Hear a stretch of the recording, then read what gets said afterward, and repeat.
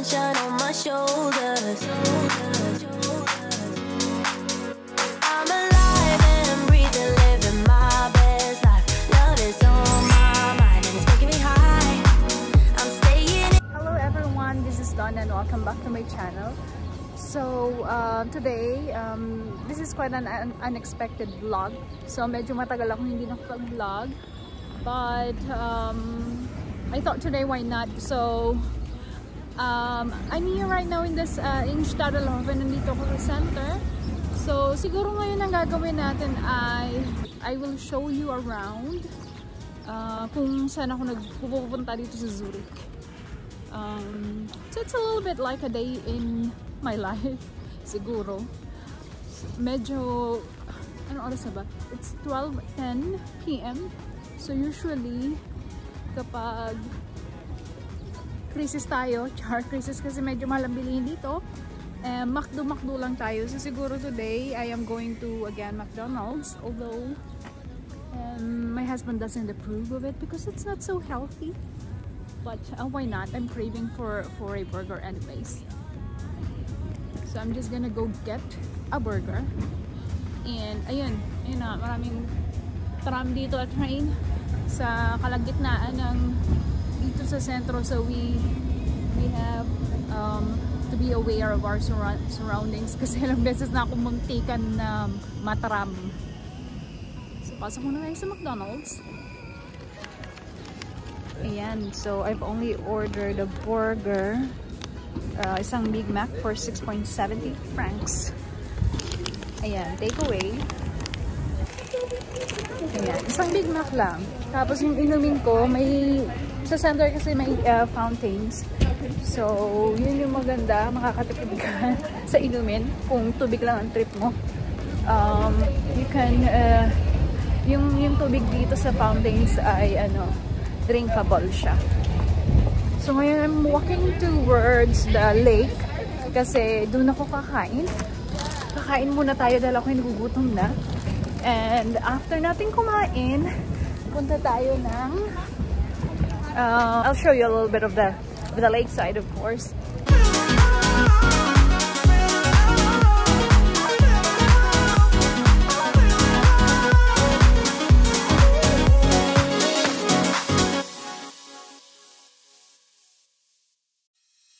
We break up and you slam the door. I messed up on the bedroom floor. What the hell do we do this for? I push you out but you come back. That attraction, we can't fight that. Oh, keep telling myself that I should let go, but I hold on. And oh, keep telling myself that I should move on, but I don't. Sweet. Ayan, pag mainit, may mga tao dito nakaupo dito, hindi sila kumakain. And that's the opera house. That is the opera house. I once there and I watched a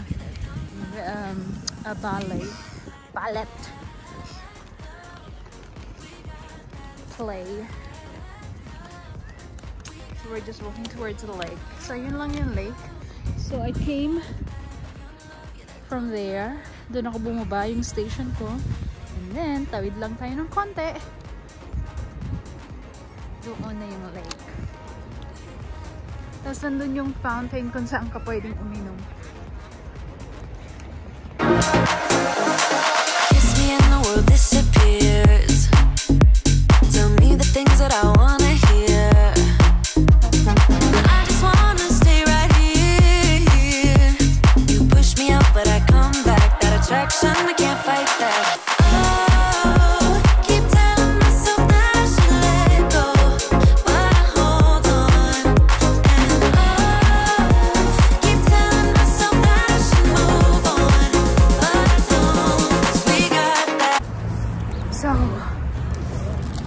Usually, kapag di ka anong malamig, ang saya mag-picnic dito. May mga swan dito. Kaso lang, I think for today, I'm going back sa open house sa tapat. Kasi dito malamig masyado kong ina-underestimate yung lamig today. So, doon tayo kakain. Babalik tayo.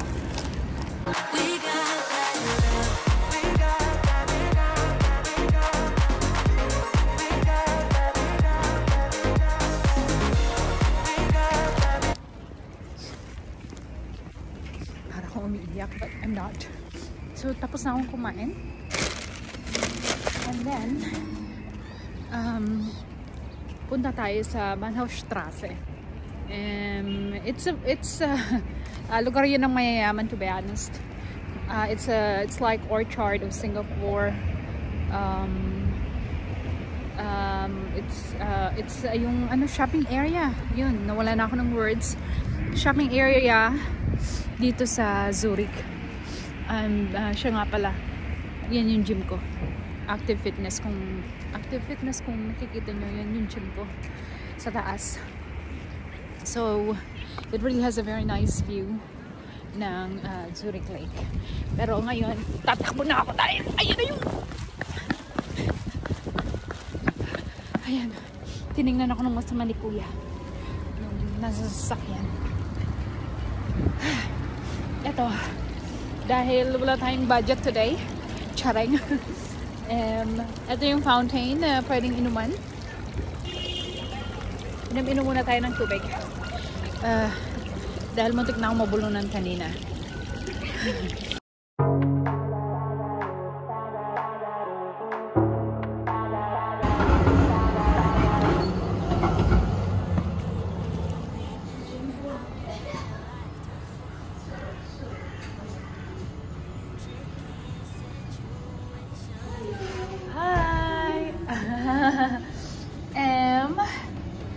Ich hätte gern ein Schoki, ja bitte. in Form D und ein Becher. Ein Becher bitte. In ein Becher, ja. Dankeschön. Schoki.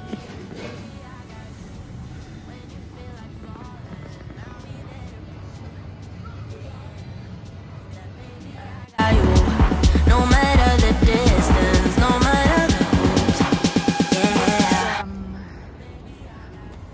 Bookstore na may Starbucks sa itaas. So usually nandito ako, it's a very nice bookstore, pero hindi tayo papasok today. So usually ayan, pwede kang magbasa-basa doon. And sa itaas may tawag dito, may Starbucks. So magkapi-kapi ka na ng diretso. Tapos ngayon, I'm walking back to Stadelhofen station kasi dito ako kukuha ng train papuntang Zurich main station. Tapos ayan, from main station lakad na lang tayo pa Bahnhofstrasse kasi paglabas mo lang naman ng tawang daan, charm, andun na siya sa lapasan ng Bahnhofstrasse. Maybe I'm losing my mind, but I know I'll never leave you behind. No, baby, I got you. When you feel like falling, I'll be there to prove, yeah, that baby, I got you. No matter the distance, no matter the moves, yeah. That's the main station, the Zurich main station. And then here,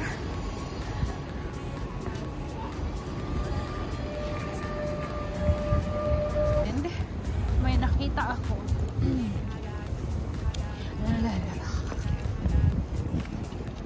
This is my favorite chocolatier here in Switzerland. It's like the best.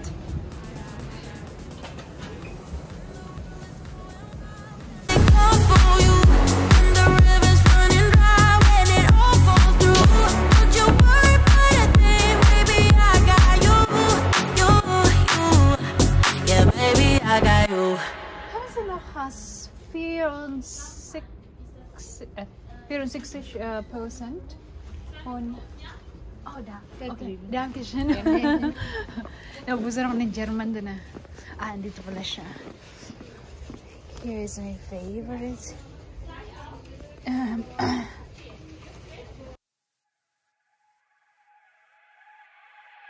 I don't know how or how you do it. You blow my mind without a word.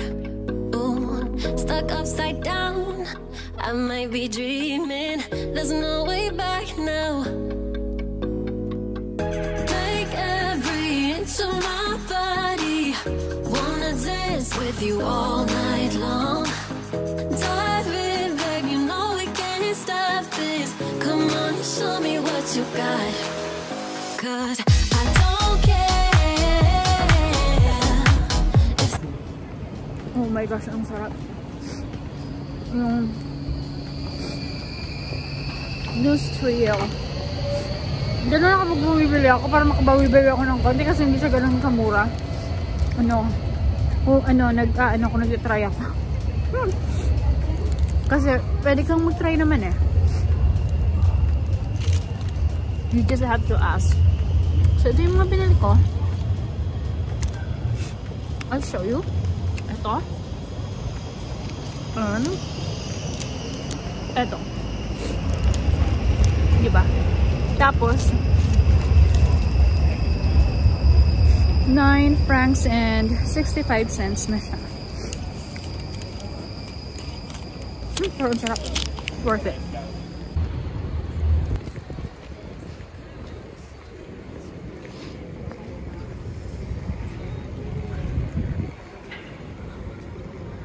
Ayan lang yung Bahnhofstrasse. So it's a very long road na puro bilihan. Shopping. This is the shopping street of Zurich.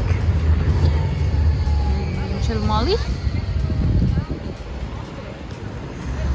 And actually, this is what I love about Europe.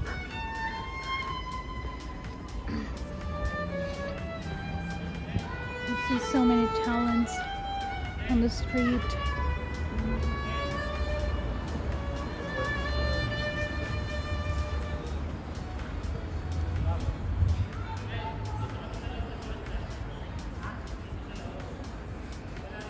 Saglit, may coins ata ako. I think, kasi wala akong laging nilalang cash. So I have like 3 coins. Bitte schön, schön, schön.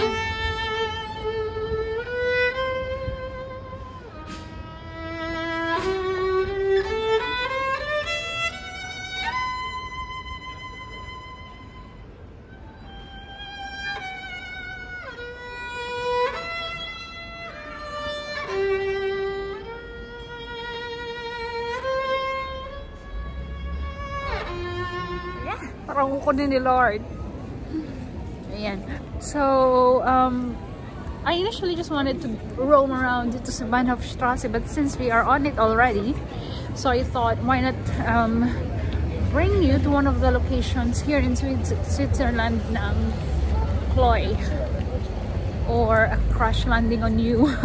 Sorry sa mga lovers ng Chloe, but never ko pa siyang napanood. I'm just aware of it because alam nyo na, nag-trending. Tapos lagi nyo nakikita sa Facebook feeds. So ngayon, let me take you there and show you the area kung saan sila nag-shoot dito sa Zurich. So yun lang. So medyo malapit lang siya from Bahnhofstrasse. Konting kembot pa lang. Basta yun na yan. It's in, I think the location is in Münsterbrücke. It's an old bridge dito sa Zurich, and dito sa Limmat River. Ito na, ipapakita ko na sa inyo. Maglalakad muna ako. They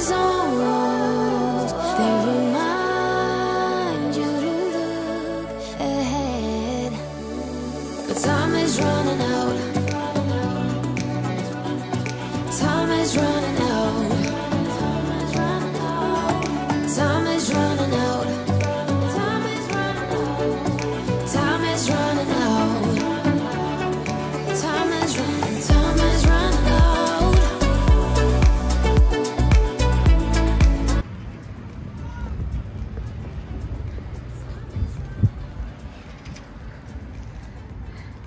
Ayan yung area nila. Ayan yung bridge. Tapos ayan yung Grossmünster. It's a twin tower.